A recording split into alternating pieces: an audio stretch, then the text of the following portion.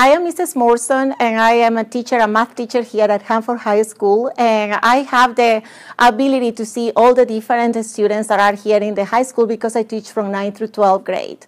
I like the idea that the students always have the opportunity to try things where they can see how their math skills are important for their lives. So going from there, one time I have a talk with my friend from AREVA, and I said, let's do something where the kids can enjoy learning about math, but also knowing how to apply it right away in a hands-on activity. So my friend Lisa Charlotte from AREVA organized with me a schedule that we can plan that the kids can have different guest speakers here in the school to be able to do that